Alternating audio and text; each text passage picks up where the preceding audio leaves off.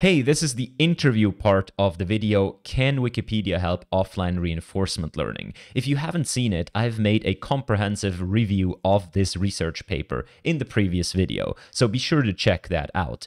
The authors that I speak to today are the authors of this paper. They've seen my review, and they're ready to dive in and tackle all of my criticisms. It's a big privilege to have the authors on and to be able to ask them any questions, so please let me know how I'm doing. Let me know how I can improve these videos for you. And as always, if you like, leave a like, and I'll see you around. Bye.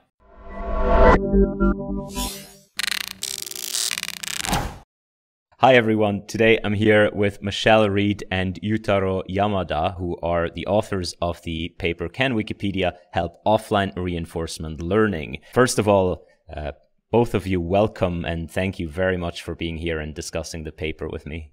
Thank you Thanks for inviting us. So I obviously, you know, the basic ideas of the paper I've mentioned. What would interest me is just how would you pitch the paper if you had to pitch the paper? Let's say someone comes up to you at a poster presentation or something like this. What would be your initial pitch, like whatever, 30-second or a minute, the basics of what you do? I'll give it a shot. Let's see. So here in our paper, we look at seeing whether, say, Wikipedia or language pre-training can help other sequence modeling tests. And in this case, we focus on offline reinforcement learning. And I found this to be personally like a pretty cool project because essentially the reasons are not completely clear, to be honest. But we see that with this language pre-training, we can actually see quite substantial gains in certain areas over like regular, like random initialization. And I think even more interesting is that these models manage to converge faster, which shows that there is some sort of information there that is helpful. And personally, I'm pretty interested in this line of research because it really begs the question, like, how are these seemingly unrelated tests similar? Is there a way to see how similar they are and maybe even encourage like a new paradigm for transfer learning where you don't even need like conventionally related data? How did you mentioned it a little bit why it's interesting, and I completely agree, and the results are astounding, I would say. How did you get the idea to do this? Because initially, if someone told me, you know, you just pre-train something on language and then use it for reinforcement learning or something like this, you'd dismiss it quite quickly, let's say, of all the ideas that you could choose from. So how did you, like, did you have some indication that this could work or a hunch, or did you just try it at some Saturday morning? Like, how did it come about? Sort of a mix of all three. So like to like, I guess as background, we have that, like, say in multilingual learning, it's been demonstrated by a couple of papers now that say you can transfer like an English BERT to a Spanish BERT, for example, or you can like add new languages to like say a model where it wasn't pre-trained on those languages, or even there's like an experiment in the MBART paper, I think, where they have like this ablation where they pre-train on like 6 languages and then they test on like some unseen languages, if I remember correctly, and that works too. So like in the multilingual setting, this sort of intuition has been demonstrated, though you could argue like, oh, it's language to language. And then I was talking with the other author in this paper, Shane. One day we were just chatting and we ended up talking about like pre-training for RL, and I was like, oh, there's no pre-training for RL. Like they haven't had like their BERT moment or their GPT moment yet. And we were discussing, he was like discussing the limitations. And then I was like, why don't we try doing a language model? And then, yeah, and then it became sort of like the Saturday morning experimentation session, which you like alluded to, which is like, I was like, that day, I was like, okay, let me just try putting a language model there and see what happens. And the initial results were actually quite surprising in a good way. So we decided to continue doing that.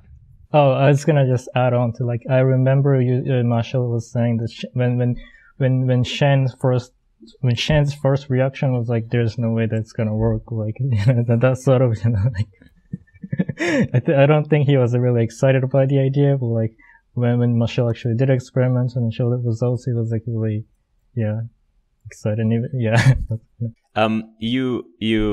The basic concept here is, I think it's very simple, and therefore the sort of the setup of the paper is very simple, right? You pre-train on this language modeling objective, and you make a point that it is the autoregressivity might be somewhat important right here in what you do, and then there is this decision transformer on the right hand side.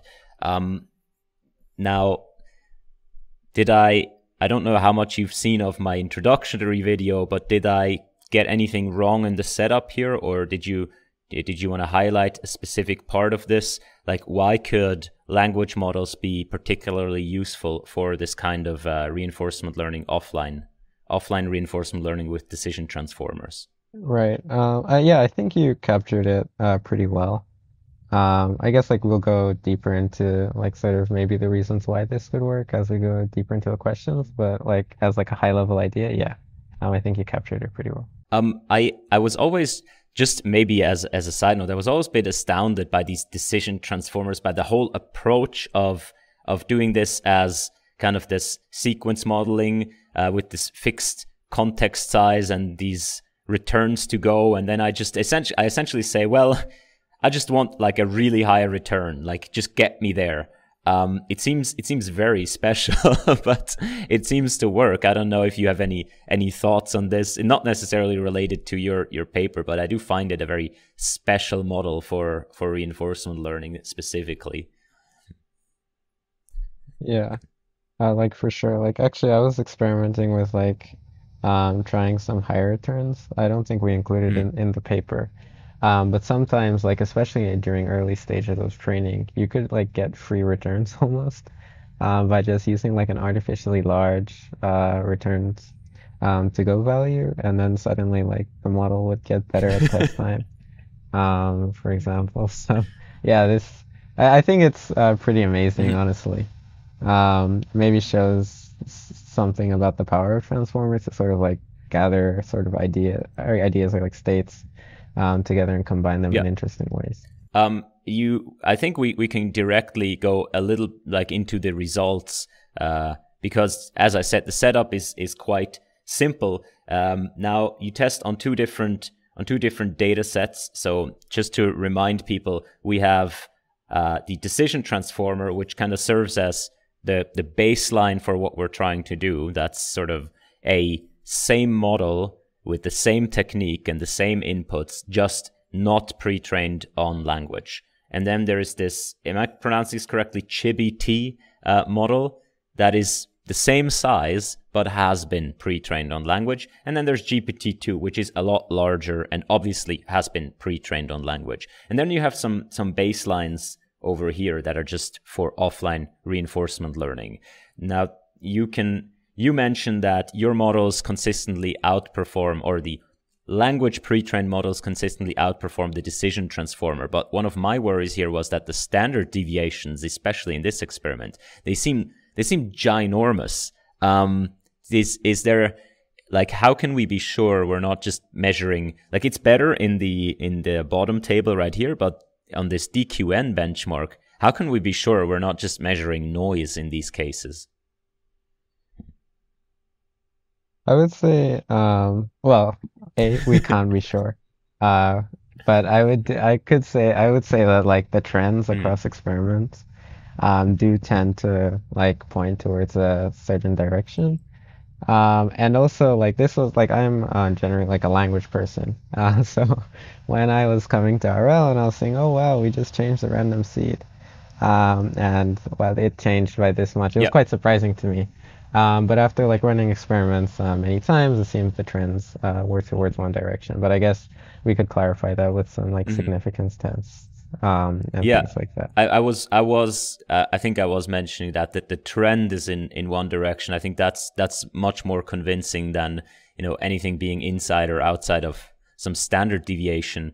What surprised me also is that I think that's just a property of reinforcement learning as such. For example, the QBERT environment, all of a sudden you see, for example, there are baselines that just fail. Like they just nothing, right? And then all of a sudden these models also aren't as good, but then this model is really good. Like, how do you, and also in the bottom table, I think a lot of times sort of which model is better than which other model is all over the place. Sometimes these are better, sometimes these are better. Do you have an explanation of what's going on here? Why is there such a, let's say, a diversity of which approach wins in which circumstance? No, but I would say this is pretty interesting. Like I feel now again, I'm coming from like a language perspective, and I'm sure an RL person could give you like a much better explanation. But even when I was experimenting, I noticed like for some environments, the transformer tended to do like even early on, like the language pre-training tended to do like significantly better than the say like the not language pre-trained models or even like the other models we have here. And this is just honestly, it's my intuition, but I feel like some of these techniques are like very specialized, or maybe like very specialized to the sense that maybe we don't know exactly what it is, but there are some properties of the environments that really go nicely with certain techniques, but then don't go nicely with certain others. And it's sort of like this random sort of puzzle game that's being played here. That was my intuition when I was like playing with it. I was like, oh wow, this is pretty weird actually. But yeah, that's my intuition. Yeah, also even with like if you look at like a GPT-2, a ChibiT columns, I think it sort of varies across the environment as well. So I think that sort of speaks to it. I also feel in reinforcement learning, a lot of times these algorithms are almost like designed with a problem in mind. They are formulated as these general algorithms, but I think a lot of times people go and they see, what's the problem? I felt like this, you know, like Go Explore, that the first algorithm that solved Montezuma's Revenge, right? I looked at it and I was like, you just like essentially hard coded the game into the algorithm. Even with they had two versions, even with their non-human designed feature space. I was just like, you looked at what fails and you just hard coded a solution, and I'm trying to tell me that this is a general, maybe something like this is happening here too, where they analyze what goes wrong in particular environments and then they make an algorithm that would specifically address those problems. I find reinforcement learning to be an interesting field because it seems like it's so not solved yet.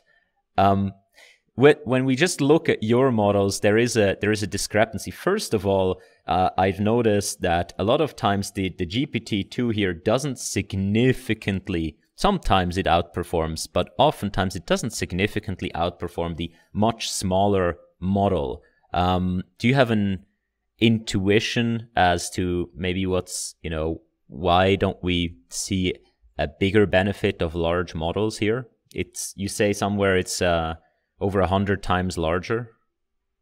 My intuition is this. So like I think with like the certain papers we've shown that like larger models can fit like larger amounts of data better.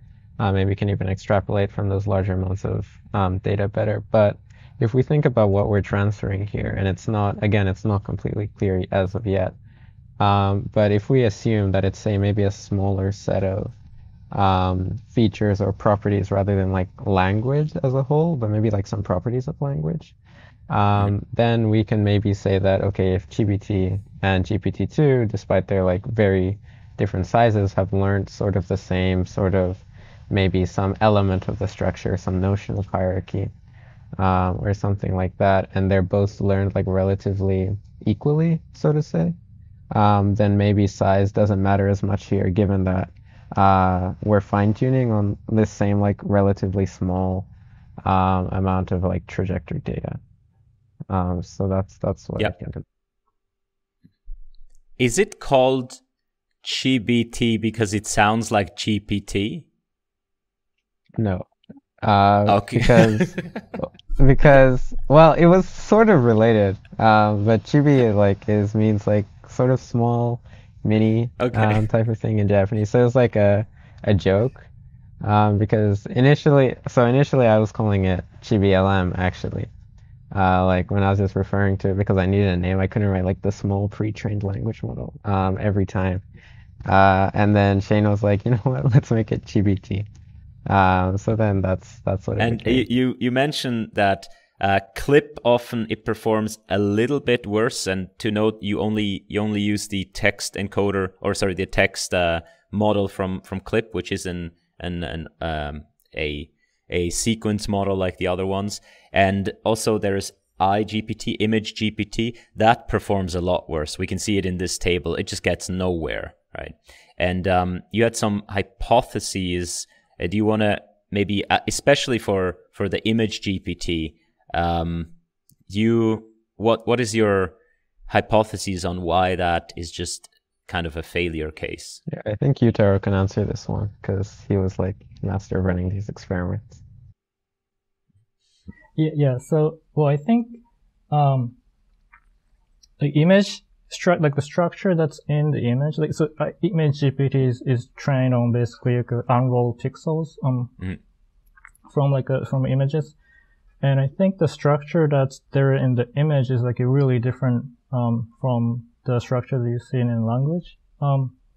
And in a way that like if you only have a static image, and if you only have like a pixels up there, it's really hard to even like group, which pixels group together into a discrete like unit of objects, like discrete I guess discrete objects. So so first of all, like iGPT or image GPT sort of like has to figure out that sort of like discreteness like before it can actually has the ability to transfer to these RL settings where it has more discrete structures. And so yeah, that's I think one of the main reasons why the current version of image GPT that are trained on static images are not really good at transferring from their domain to RL task. And I think if we can actually train the sequential modeling or sequential models for like a video data, where it'll be much easier to extract these like discreteness, because if you only look at images or static images, and if you don't have any prior information about objects, like it's really hard to extract objects only from static images. But if you have a temporal dimension, if you have a video information, then it becomes much easier to extract those these objects, because if you look at like a frame t and frame t+1, if you look at like pixels that transform from t and t+1, there is a difference in terms of perspectives. Yeah. So that sort of gives you a strong hint or strong cue regarding like which pixels group together. And that's a really difference, I think, that will make eventually, I think, if we invest more into video research and if sequential modeling in the video domain, I think it'll be a really big difference. That I think I'm really excited about, like the future of like a structural modeling that uses videos, and I'm excited to see how that pre-trained model on the video will be transferred to like a different domains like RL in the future. Yeah. And possibly the sort of the direction into vector quantized models might also help a little bit, because not working on, as you say, it's really hard to even get what pixels belong together. But if we had more of token-based approaches, maybe that could help decouple from the pixel level just a bit. But I guess that's just speculation by me. And one speculation I also had was with respect to your alignment modules right here. So you have these linear projections that try to make the token embeddings of the RL problem as close as possible to the token embeddings that were seen during language pre-training, which makes sense because you kind of get to reuse, let's say, the paths that are already there for the language models. In your ablations, you show that it also works without them, which was good for me to see, because sometimes it's little things like this that only make stuff work. But there is a difference between the distribution of language tokens, which is usually like a zip distribution or some sort of very heavy-tailed, but sharp distribution, and image tokens, which by construction tend to be more uniform, especially, if you think like pixels, but also the vector quantized models, they are by design uniform. And with the RL problem, could it be that it's also a matter of how the tokens are distributed? Maybe the RL tokens are, again, more Zipfian distributed, and that's why it might fit a lot better? Or did you investigate the appropriateness of this, how the embeddings look like? So no, we didn't actually look into how the embeddings looked like. That was like we actually planned to do this because I think, like personally, I think it would be like really cool, for example, if we found out that it actually like these embeddings turned into like a sentence, or something like that. But I do agree with your hypothesis about maybe like how the tokens are distributed, or how frequent things are. And I think this also sort of relates to sort of the structure in language, or like this natural tendency to express things in a certain way. And you may want to express certain concepts more often than others. And then there's also like sort of this conditional nature, like maybe only if this concept appears, which is represented by a certain set of tokens, then you want to talk about this. Which in a sense you could say mirrors RL, or like just any like sort of activities that you would do. Versus image modeling, personally I feel it's cool like as a topic, but I also do feel it's very forced in a sense. It doesn't feel very natural to me, if that makes sense. Do you feel that there are other disciplines that would transfer well to reinforcement learning? I don't know if you've thought about this. You do include language and images, so maybe you thought of even other things. There are, I don't know, protein modeling, genetic sequences, there's sound and so on. Do you have any hypotheses or any plans to try out other modalities? Yes, that we do want to try other things. I think like some interesting things, like in addition to what you mentioned, could even be like, you could argue, this isn't natural language, but it's usually grouped in together with like the NLP community, but like code, for example, or even like testing out different languages, simpler languages, controlling for complexity, really, maybe even music. I definitely think speech could be something else to try as well. As Yutaro alluded to, video. I think there's so many things in sort of our, I don't know about saying like daily life, but there are a lot of things around us which sort of have like a natural sequential nature of things.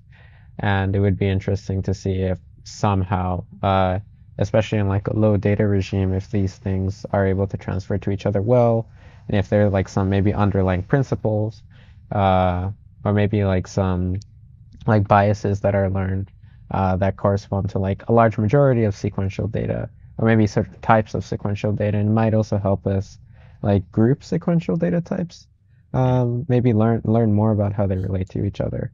And I think if we're able to do that, then I think we'd be able to study this even more in depth and maybe build models based on those findings. It's a pretty special world, right? That all our models converge from all the different modalities that even allow us to do things like this. I find it to be a very special time, because it would not have been possible if all the image models are convnets, right? And all the speech models are somehow Fourier transformed some things. Everything sort of converging to transformers. Some people might not like it, but it does enable sort of a bigger picture on what it means to process data, or if you want to look at it like this. So these attention plots right here I found to be very interesting. Now, to be clear, you say this is on Hopper. So this is one of these GYM tasks, one of these continuous control tasks. Is this one particular sample, or is this like an aggregate over the data set, or what is displayed here? So this is an attention map basically given a single trajectory. A single one, okay. So it's single trajectory. Yeah. But we can assume it's kind of representative of of kind of what happens in general. So I have made a bunch of observations here in my video, some of which you also state in the paper. For example, this structure of three, like the models often looking back 3 steps back, which makes total sense because the decision transformer input comes in these tuples of 3, right? And I'm gonna guess if I want to predict the next return to go, it's probably very related to the last one, especially if the reward is more sparse. I can just predict like the same number again. I'm going to be correct most of the time. And maybe the same with actions, given that in the continuous control, frame by frame, I don't want to switch my action around too much, maybe, right? But so it pays to look mostly at these things. What I found interesting is the image GPT had a sort of just a recency bias. Like it just seemed to look just 2 or 3 tokens back in time, which I think supports very well what you claimed, that image modeling might be different from language modeling, in that, yeah, it might be that the image transformer just sort of looks at a local neighborhood and then just goes on, doesn't care too much about big structure. I don't know, it's just hypotheses. And then I think the most shady thing I said was with respect to the randomly initialized decision transformer. So this would be the baseline model, a transformer that from scratch is trained on this RL data. And I claimed what we can also see this sort of pattern of 3, but much more strongly than in something like GPT-2, which does have a more diffuse attention. So here it's really super duper hard attention. And I claimed that might hinder the model from learning proper connections between things in the future, because it already kind of discards in the early layers everything that would connect sort of a state and a reward. Does this come close to what you concluded, or do you have like different insights into these attention maps or what's happening here? It's actually very, very close to what we were thinking after looking at these attention maps. Mm-hmm. I think one thing actually after watching your video that I didn't really notice until you pointed it out was like those yellow blocks of 2. Mm-hmm. I didn't actually notice that they were actually 2, which I think is actually pretty cool to see. Like maybe for those ones it weights like 2 of them together, maybe with different weightings. But overall, I think the interesting thing is that it's pretty consistent. Mm-hmm. Like it doesn't necessarily change, like the patterns don't change significantly, which is sort of unlike language, for example, where you can see things like generally there is a recency bias to some degree, but you can see things like depending on the token, go like pretty far if it's like attending to similar tokens from far back. But then again, if you do think about it that way, you could argue like action representations would probably be similar to action representations, state-to-state representations, and so on. Mm-hmm. So maybe actually the language models and even the randomly initialized model are mirroring that. Yeah, I found it to be very special how hard the attention patterns is right here, but also there is always in distance of 3 rows, there is one that is just only looking at 3 steps back and 6 and 9 and so on. And then the ones in between, there is one that has, as you say, that has 2, and one that even has like, it seems like almost it has 3, but just one is a bit stronger. It'd be interesting to figure out which one is which. I don't think I can tell from this thing, but yeah. So I think the one that's only looking at like 3 behind, if I remember correctly, is the returns to go. And then the ones between that are the state representations, and then the action. Yeah, so the order is basically reward, state, action. Okay. So, yeah, that makes a bit of sense. And I think the sort of the result right here, I think in the middle layer it's really nicely shown that something like GPT, it will start to focus on maybe kind of the important things in the past. It will select some of them to focus on, and so no matter which time step, it will kind of look back at maybe what it determines to be important states, whereas the randomly initialized one, it will almost be like stuck in this mode of how it looks back. And my question here, and you can clearly see it in the last layer, in that in GPT-2 there's still this sort of focus and attention on maybe what it determines to be important things in the episode, and the other ones, they just have like a diffuse attention matrix. And my question would be, might it be possible that we could achieve the effect between, let's say, GPT-2 and the random one, like this benefit, through a much simpler procedure of just kind of regularizing, just saying like, don't make your attention so hard, like make, just kind of keep your options open, try to look back a bit further, don't try to be so sure yet. Is that something that's reasonable, or do you think there's reason to discard that idea? I think it's reasonable to try. But I still do feel that I think if we do something like this, then maybe we again fall into the trap of what we were like talking about earlier, is like this essentially like putting a band-aid on like a very specific problem per se. But I think like the cool thing about transformers is they can learn a lot of different things. So I think if say like with a language model, for example, it's an initialization, you can fine tune it however you'd like to, and I think it's more like flexible in that sense. Unless like say we were trying to tackle like a very specific issue, then I think it would be for sure something to try. Like I think there's this recent paper for language modeling by like Ophir Press from UW, and they were looking at like say how they can bias basically enforce a recency bias towards a language model, and that like improves like extrapolation towards longer sequences and so on. So I think in this case in language modeling, it's like one specific task that they're trying to solve. But here, if we like just talk about like offline reinforcement learning, it's very, very broad. And I think, for example, if you tried like Ophir's trick in like say for pre-training BERT or something like that. Now again, this is just conjecture, but I have a feeling it may not work as well. Given like there's I would say a lesser there was also another paper by, I don't know who it was by, I think from Danchi Chen's group at Princeton recently, about like the masking rate in BERT models and things like that, and perplexity doesn't necessarily correlate with downstream performance and so on. So yeah, if we're tackling a specific task, I would say sure, but I think the one nice thing about the language model pre-training is how flexible it can be. Yeah, I was the same.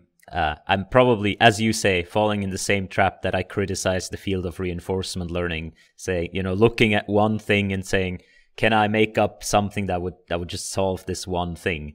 And I think, the differences also to CLIP show a little bit that it's not just, I can't just do any architecture or anything. There might actually be something to language modeling.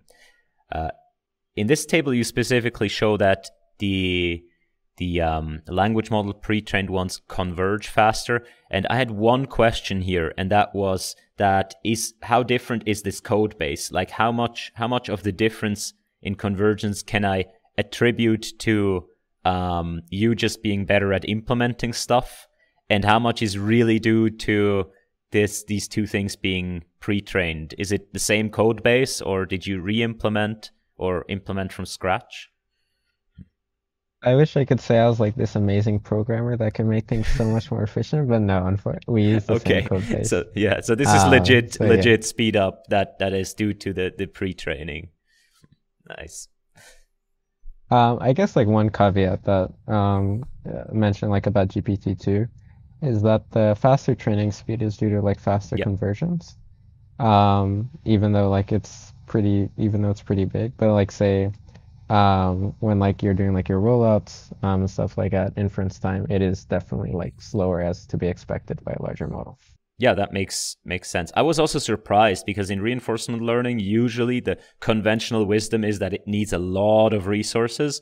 And here you mentioned something like, you have a single V100 And the time here is, I mean, even for the decision transformers, it's a couple of hours. It's not I have to train on 8 GPUs for a couple of days. I was just positively surprised by just sort of the requirements in this. Makes it more accessible.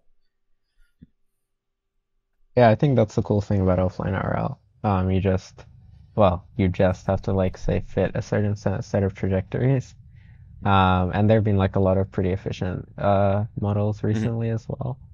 So yeah, I think it's when you get into the online setting, then things get pretty like computationally expensive.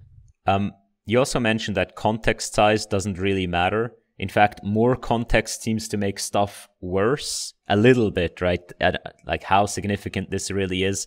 But do you have an idea here? Is it just because there's more noise? Or is there something wrong with the objective of the decision transformer? I think partially more noise, and two, I think because of like say the tasks that are tested in Gym, it's like you see a cheetah running, for example, or you have like this hopper, which is literally just hopping, and that those those motions are relatively repetitive.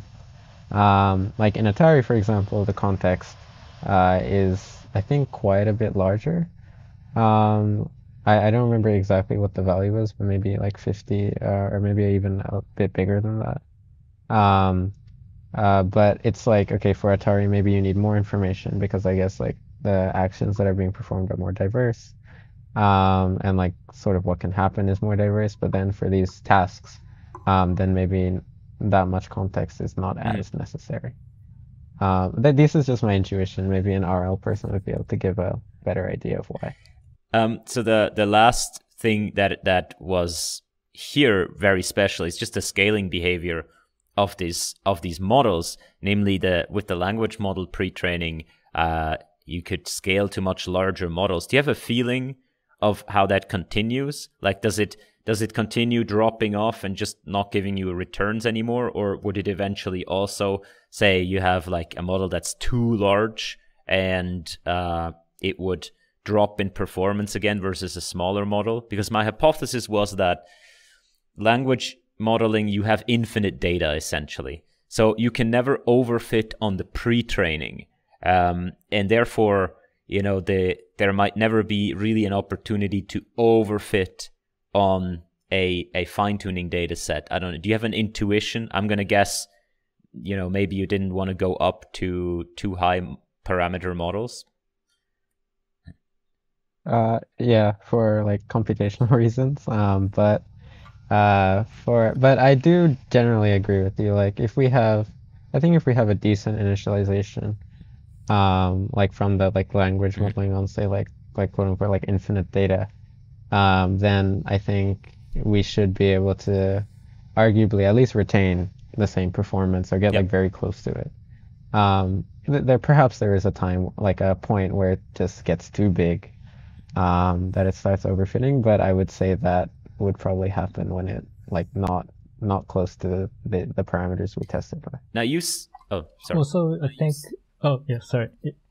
So like one good thing about like offline RL is that you can also collect a lot more trajectory data from just running agents and in training on offline data. So I think there's that perspective in this figure. We can also train like a larger model and on larger trajectory data.